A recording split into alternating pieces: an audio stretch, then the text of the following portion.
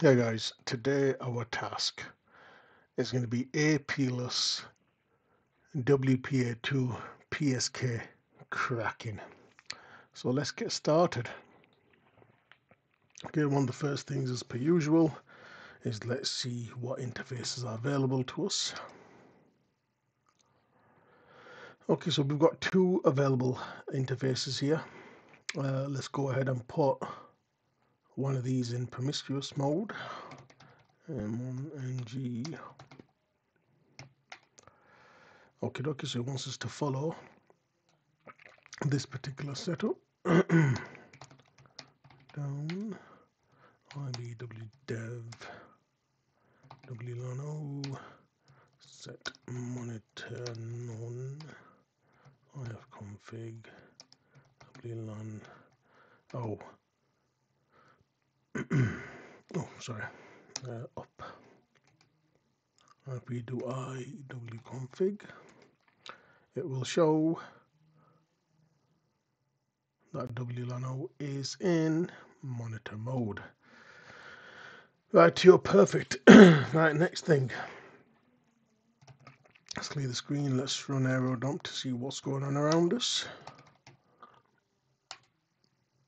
Okay, it's channel hopping.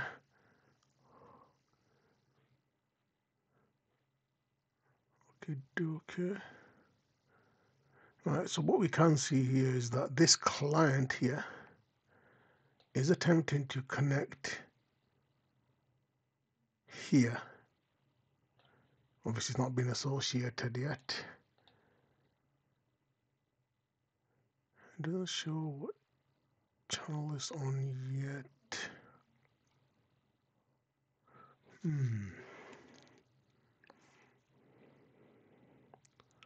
So what we want to do is we want to create our own AP. Okay, let's do that. And let's in fact, let's keep that running, and let's go onto here and let's create our own AP. We'll make a conf file. I think we've got a Vim on here. Vim. Let's call this connect conf. Okay, perfect. Insert. Right, okay, first of all, let's set the interface to, we did have two on here, didn't we? So we've already using WLAN 0, so WLAN 1. Hardware mode we will set to G. Channel, let's set to 1. I think there's 3 or 4 channels which there's no overlap, and I think channel 1 is one of them. Driver, let's set to, I think it's NL8211. I think that's the same for all Linux machines. SSID, let's copy this over because you want it to be exact. Let's copy that. Brilliant. Auth algs was 1, WPA2, WPA2 key, make sure I get this right, GMT I think it is, which is WPA2-PSK. And for the next one, WPA pass phrase. You can have this as anything because it's not going to fully connect. It's only going to try and connect, and that's all we want. So I'm just going to put this as ABC123. It's a terrible password, but let's stick with what we've got. I think that's it. So, no, that's not it. 3.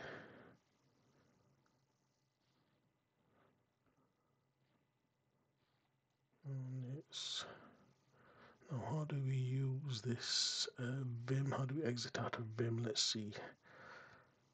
Control Q S. No, that's not clearly working. Nope, that's not it again. Let's just do a simple search. How to escape out of Vim and save. First colon to them on the window. Okay, brilliant. Escape, press colon. Oh, sorry. It's escape, press colon.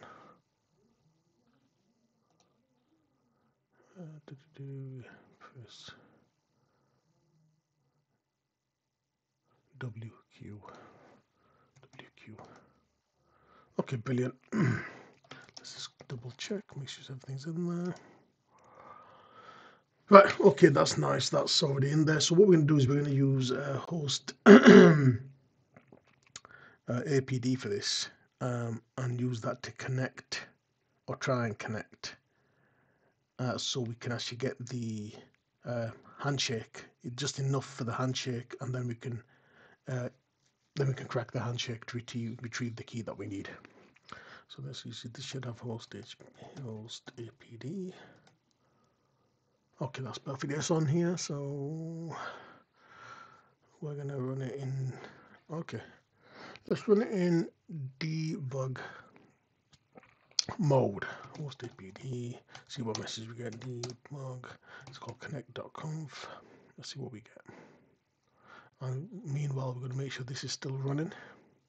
It is.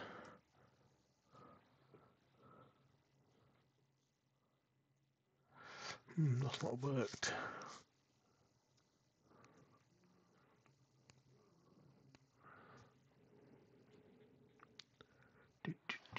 Let's go back. See why it's not working. What have I done wrong?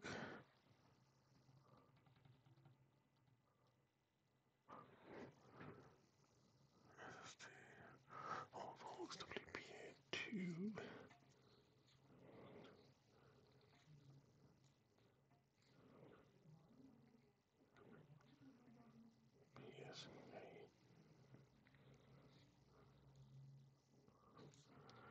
It's almost a bit unusual.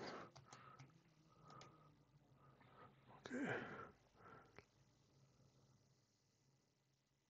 Oh, okay.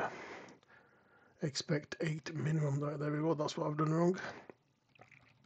So the password just can't be anything. It's got to be a minimum 8 length. So that's my mistake. So we're just going to do 1, 2, 3 again.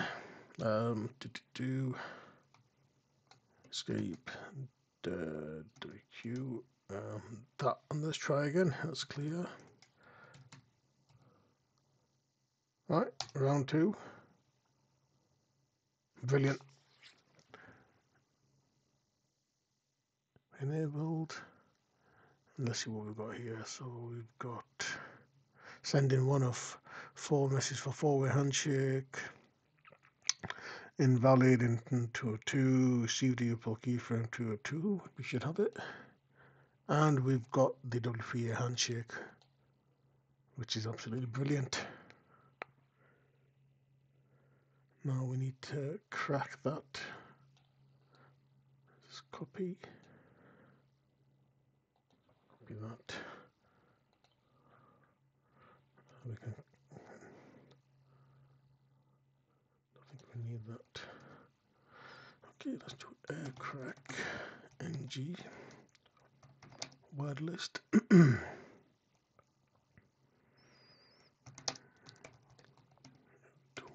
100.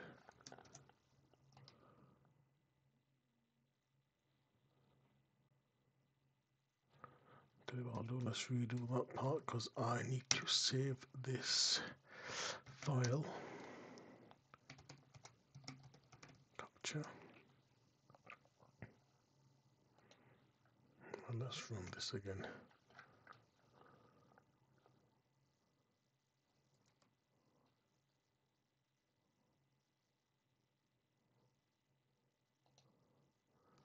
Right, brilliant. And there we go.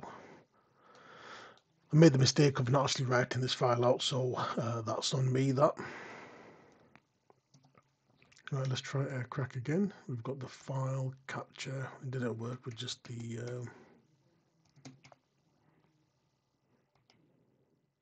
okay, nice. And it's found it. There we go. Guys, I really hope you've enjoyed this. It's just a quick tutorial on how to create your own AP so the client can connect to it, so you can connect to the ESSID, get the four-way handshake, and then crack that to get the key that's needed. Thank you very much for your time.